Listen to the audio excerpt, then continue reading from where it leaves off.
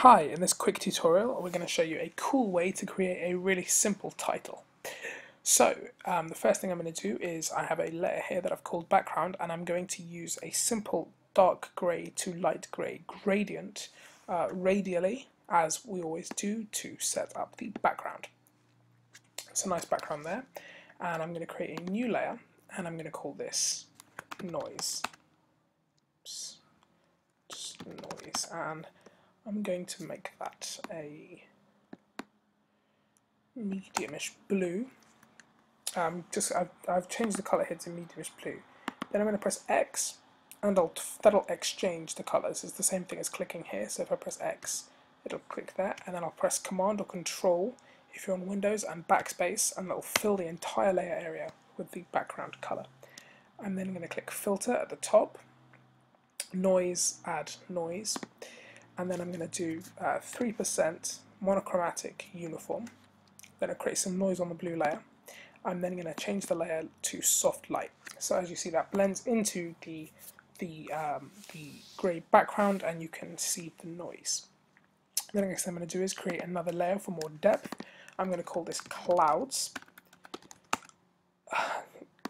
I'm going to press D, and as you see, D has the same effect as clicking this button.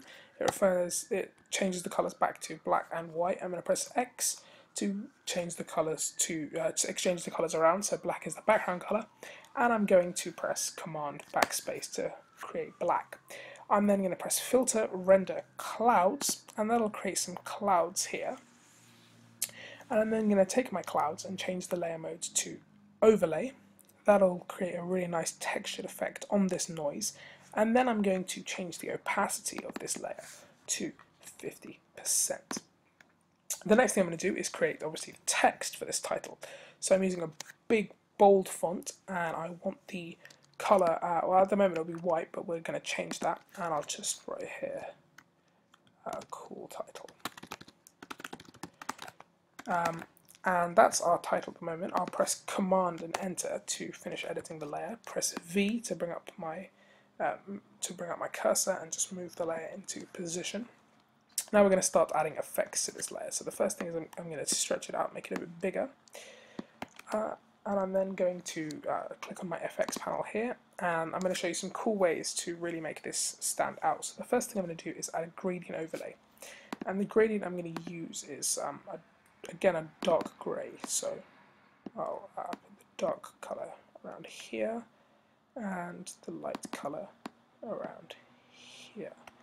In fact, let's pull up these values to make them a bit lighter. So the dark colour, make it around here, and the light colour around. Now at the moment this doesn't stand out too much, but there's one really easy way to make it stand out. If you duplicate the layer and take off the gradient overlay, you'll remember that we left it a white color. Then move it below the cool title, and I'm going to call this cool title bevel. Now, there's a really nice way to make a very simple bevel effect, and that's to take the background layer, which is now just plain white, Control or Command T to transform it, and just move it up by 1, or if your composition is a bit bigger, 2 pixels. I'm using a 400 by 800, so sorry, an 800 by 400 canvas, so I'm going to just move it up 1 pixel, and already you can see that the title pops a lot more than without the one layer on it, and that's because it's just given a bevel effect, and it looks quite 3D. And of course we can duplicate the effect the same way by doing the same thing on the bottom, but instead calling this shadow. And if I take off these two effects, just so that I take the shadow layer and I make it completely black, that'll just add more effect. So now with the cool title, there's a black layer underneath and a white layer on top, and that just increases the harshness of the depth of that effect.